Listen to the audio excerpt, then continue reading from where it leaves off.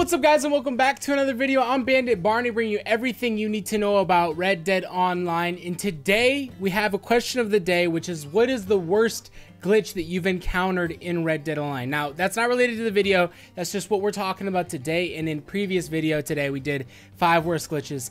Right now, we're going to talk about how you can make an extra $20 to $30 and then 500 experience every 20 minutes, no matter what you're doing in Red Dead Online. Now, this mainly points to, you have to be in free roam to do this. This doesn't work if you're gonna do a showdown series or whatnot. This only works in free roam, and it can just make whatever you're doing that much more effective. Now, we recently did a video on the channel where I tested like the main money-making free roam methods against each other, and to see which was the best one. And to my surprise, hunting was actually a really great way of making money. The best method I had was catching sturgeon outside of the Blackwater Butcher and moving along that lake area. That earned me $130 every half hour, so about $260 an hour. I also tested hunting out in the roads, Lemoyne, north of Saint Denis area, and that method earned me $106 every 30 minutes. If you combine that method of hunting with stranger missions, you can actually make that an even better method of making money than catching the sturgeon. Now, I'll warn you, when I was testing the hunting method against the sturgeon method in a previous video yesterday, I got pretty fortunate with my hunt. I found a lot of birds. I was hitting my shots that I don't normally hit, and I got pretty fortunate. So $100 plus, I think, is on the higher end for hunting. But there's good news, is that the stranger missions I'm talking about are ones where you get a long timer and you don't necessarily need to be applying yourself all the time. So there's a difference of stranger missions. You've probably known there's deliveries, there's escorts, you have hunting, you have rescues, recoveries, horse theft, there's jail breakouts, coach robberies, and assassinations. So out of all those ones, there's a few of these stranger missions that work much better than the other ones. The best one being hunting. There's also a very good one. You can do deliveries.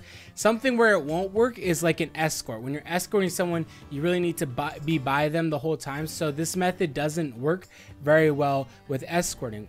Essentially what you're doing is you start a hunting mission, let's say, right? So you go to a stranger mission, you start a hunting mission, and then you get to a point in that mission where you have the big timer up top that's letting you know how much time you have left, but you almost complete it. So all you need is a minute to go finish this mission, and then you use the rest of the time to keep doing what you're doing. Let's go on a hunt. So we keep hunting and getting pelts and animal furs and whatnot, and then we go back to the butcher, turn that stuff in right before we turn in the stranger mission.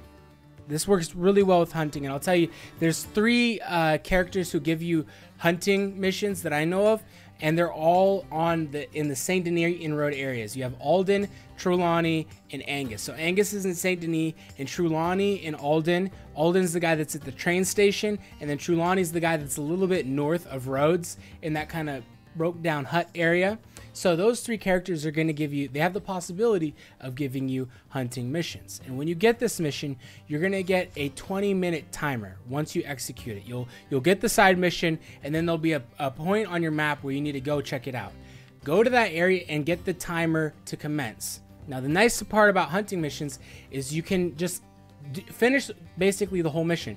You end up searching for clues, you find 3 clues, and then the animal appears that you need to kill. So you kill the animal, and then you put it on the back of your horse. Whatever you need to get from that animal, it's different animals have different things. Sometimes you just need the pelt.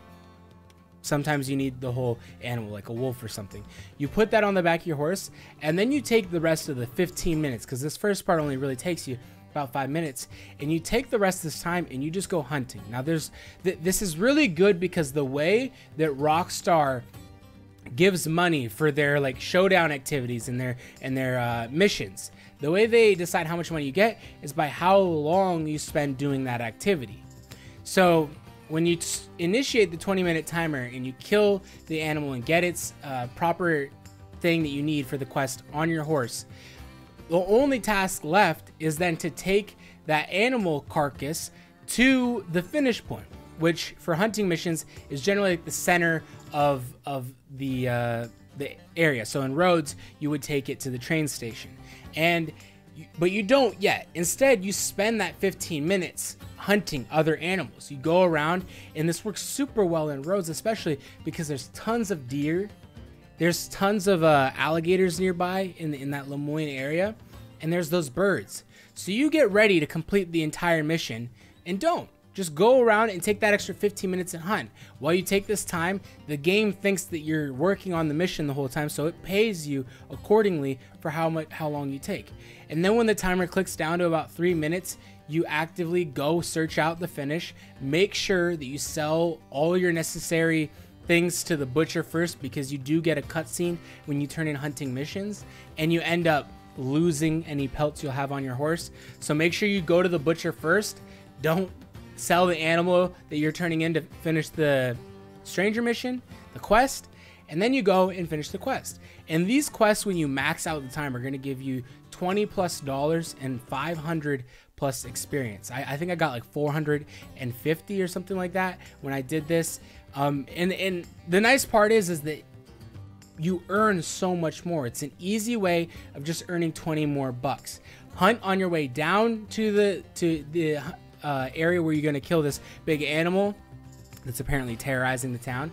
Kill the animal, and then instead of finishing the quest right away, just let that timer tick down so you get paid more for your time. Makes complete sense to me. I want to thank you guys in the comments for bringing this forward, because it was you guys that brought this to my attention.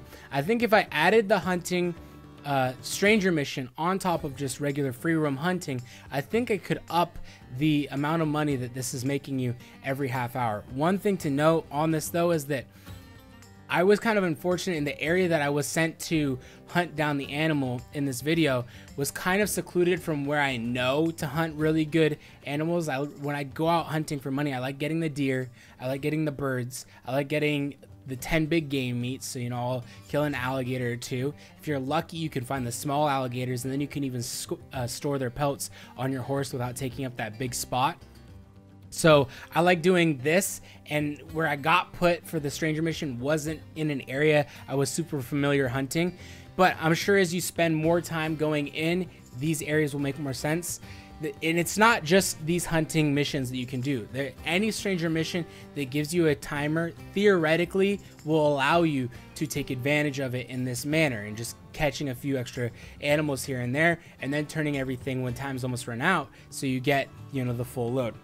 One note though, when you do this, one thing I have to note is that in order to start your session, right, you probably want to load in to, so for example, Rhodes is a really good area to do this because you have Aldwin and Trelawney who can give you hunting missions, so it's a really good place to start. You want to load into New Austin and then fast travel over to Rhodes. And I know this is going to cost you a little bit of money, but you'll earn it when you're done with everything. You'll earn that money back. And the reason you want to do this is because anytime you start a stranger mission, at some point during that mission, other players in your area will be notified that you've started the mission, and they can come then and either stop you from it. If they were really nice, they could help you, but they can become a part of it. So what I had happen was I got to the point where the wolf appeared, and then instead of killing the wolf right away, I started running around and hunting other things. And during this time, another player came in and killed the wolf that I needed to kill for my mission. Fortunately, the player was killed by the wolf pack, and I was able to come in and still secure the wolf for myself. And the player didn't end up griefing me or anything. But you want to make sure that when you're utilizing this method, because it does involve spending 20 minutes out gathering different items, you don't want to put yourself around other players who are, one, could grief you in the first place, but two, they're being notified that you're there trying to do something, and it just gives a little bit more extra incentive that if there's more people around you, for one of them to come and mess things up. So that's my note on the hunting side of things. I believe the hunting stranger missions to be the best way of going about these. You could do it with deliveries as well. Most stranger missions will allow you to do this. It's not going to work with things like escorts and stuff like that, because you really got to be by the area most of the time. Assassinations can be difficult because sometimes you end up needing a lot of the time to find the different people that you're gonna go assassinate.